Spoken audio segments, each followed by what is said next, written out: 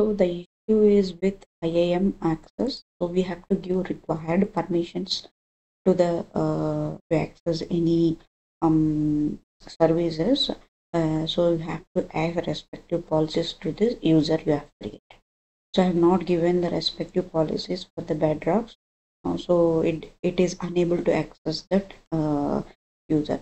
So now they are saying, so since I have used the root user, I don't want to use that anymore. So I wanted to delete this one first. So delete this one first. I will delete this one first of all, because root user, if you create any access key, it is always danger. So better to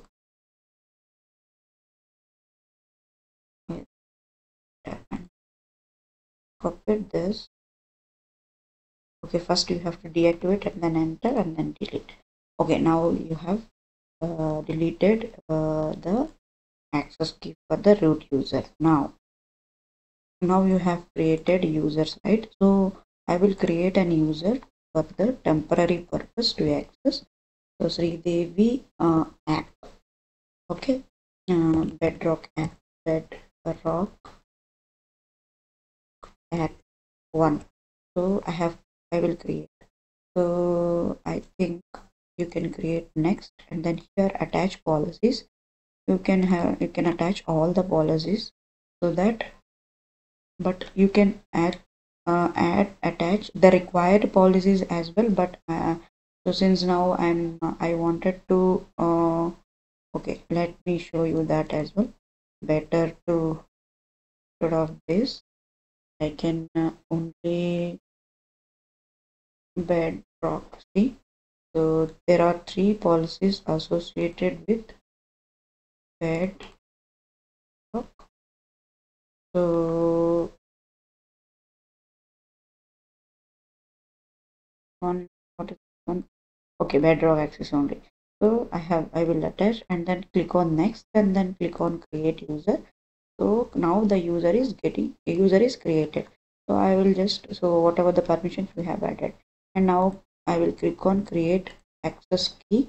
Then next I will click on next and then create access key, bedrock access key. So I will just say this one and then I will download this one. So as usual, once it is done, once it is downloaded, so I wanted to configure that. So I will just mention AWS configure. So for now what I'm doing is I'm just opening the downloaded one. So what I will do, I will show you the access key and everything here, but I will delete that that access key which I have generated now. So I will just copy this and then paste here, and then copy paste this one, and there's a US hyphen east hyphen 1, and then text format we are going to expect the output. So I'm just running this one. So see, the output has come. The purpose of Hello World program is to determine the basic functionality of programming language.